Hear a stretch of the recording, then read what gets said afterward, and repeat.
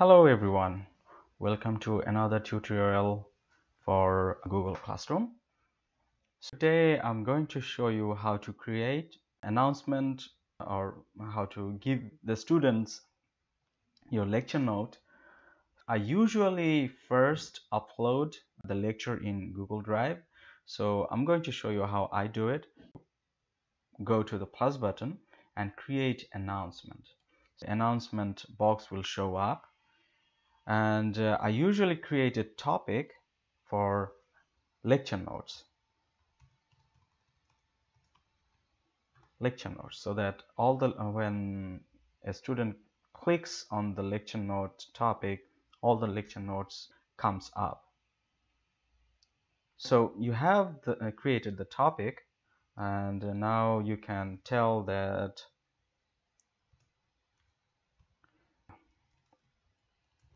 the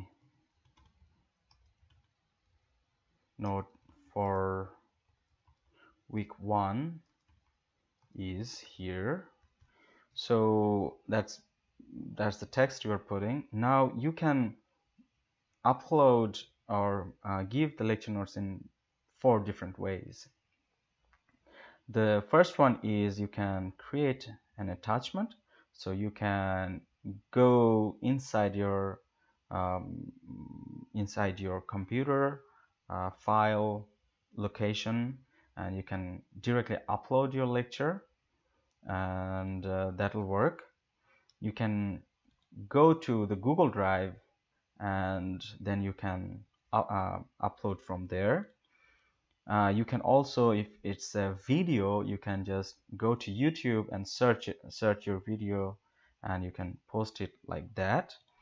The most effective way, or like most efficient way I found, is to give the link. So what I do, I go to Google Drive, drive.google.com, and in the Google Drive you already have a classroom folder, and then you have introduction to Python. So this folder is automatically created in your Google Drive when you created the class in the Google Classroom. So I usually upload the files here. I'm going to do it now just to show you how I do it, and I'll upload the file here.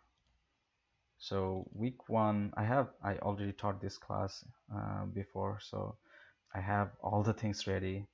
So week 1, I'm going to upload the lecture in that folder, and now you go there, you double click on that, and you click on more options, and you click on share. You get shareable link. Then you copy the link, Control C or copy, and then you go back to your classroom announcement dialog box. You click on this share link button, then you paste it here, and then you paste add link. So it's basically ready to be posted, but I'm just going to remind you what you are doing.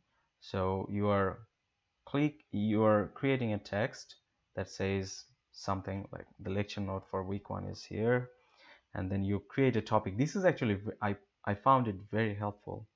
Like at the end of the course, maybe it's a 3 months course and you have like 12 lectures, and if you create a topic named lecture notes, when you click on the topic, all the lecture notes will come up. So it's very helpful for the students and also for the teachers. So this is basically ready. The announcement for lecture note is ready. So you are going to post it. So now the students will be able to see this lecture, and when they click on the lecture, the link, they will be able to see the lecture note. And again, you can go and check how many students you have. I only, just for this course, I included 1 student has joined. That was an example. And you can actually have some actions here. You can email each student. You can remove the student if you don't, but you probably don't want to. You can mute. Mute means he will not be able to post or interact, but you don't want to do that. So this, I often find it useful. If I want to personally email a student, this is where you want to do that. About, I already showed what about is. You can add texts here so that students have the description of the course and things like that. Or you can put your syllabus here. This is a good place to put your syllabus in too. So I'll just go back to stream, and now you can see that you have two topics, and you have a general topic for general announcement that I showed you how to create in the beginning. And this is a lecture note topic. So if you click on the lecture note, you'll have all the lecture notes here. You have just one lecture note uploaded till now. So you have just one lecture note here. You go back, and that's it. That's how you give the students a lecture note. I'll see you in the next video.